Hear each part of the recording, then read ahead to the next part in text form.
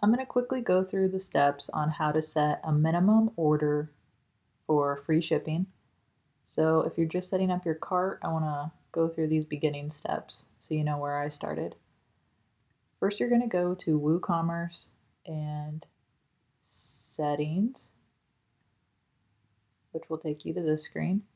And next you want to go to Shipping tab and Shipping Classes. I've added a shipping class for standard shipping by going to this button and just typing in standard shipping and saving the shipping class. Okay, once you've got your standard shipping, assuming that's what you're going to be using as a base shipping method, or class, I should say, now you need to add that shipping class to all of your products. So if you go to Products, like I have here, I'm going to select all of my products. If you have a whole lot, this is a big time saver. If you just have a few like this, you can manually go in and edit each one. I'll show you both, but if you go into a single product, this is a variable product, by the way, you'll see shipping, and I've added the shipping, standard shipping class. Then you're going to update. This sets it to all variables, all variations of the product. So if I go to variations, if you do need to add like a large order shipping class to like these gallons, you can. Right now it's set to the shipping parent, which would be the standard class, or you can change it here to large order, whatever it might be if it's custom. So then you'll want to update the product. A quicker way to do that, if all of them are going to be standard shipping, is to go to all your products, select all of them, under bulk actions, go to edit, apply, and it gives you shipping class, and you can set standard shipping and do apply. That'll set all of these products to standard shipping. Okay, once you've done that, you need to go to Woocommerce Settings,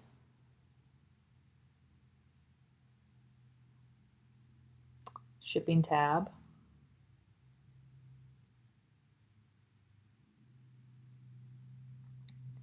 and you'll see I've got shipping zone here for US. Go to Edit, or add a new shipping zone if you don't already have one. I have got free shipping 3 to 7 business days, which was automatically loaded, and it has local pickup, flat rate. You can set, I've added the flat rate and set some fees here for the standard shipping method. But for free shipping, which we want a minimum order, and it's going to calculate based on the amount, or you can have a coupon. So let's do a minimum order or a coupon. I set my minimum order to 75, save changes. Okay, next let's go over to the shop. I'm going to add some t-shirts. And for now, let's just add one. Go to the cart. So this should charge us shipping based on the minimum order being less than 75 right now.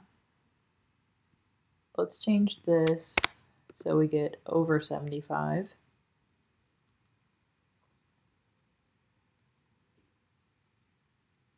So we've reached the minimum. It's telling us we get free shipping. It's also showing this flat rate. Now, unfortunately, it doesn't automatically hide the flat rate. I don't know why you would choose that if you automatically get free shipping now. So we're going to look at how to hide the flat rate when you qualify for free shipping. I'll post this link in the description, but these are the steps for hiding the flat rate when we qualify for free shipping. So assuming you're just starting with WooCommerce, you're going to have at least 3.0. This is the code snippet you're going to want to copy, or there is a plugin available. I'm just going to show you the code method for now. So selecting all the code, we're going to copy it,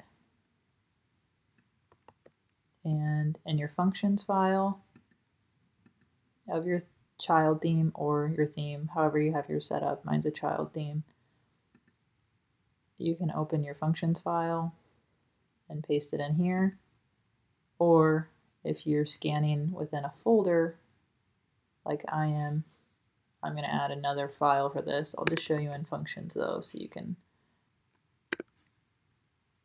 see what's happening.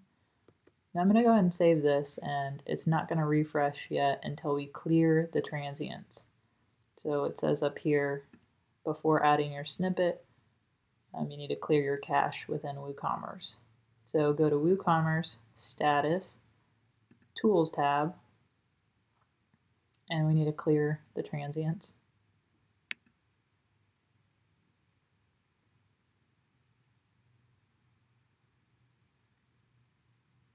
We're going to go back to the cart, refresh,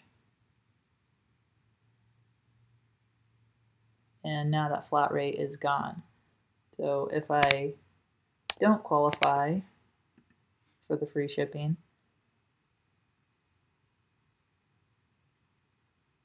it's going to go ahead and give us the flat rate automatically, unless you have any other rates like expedited. So those are the steps on how to do a minimum order that qualifies you for free shipping. There's a few more steps than you might have imagined. If this video helped you out, please like the video and subscribe. Thanks for watching.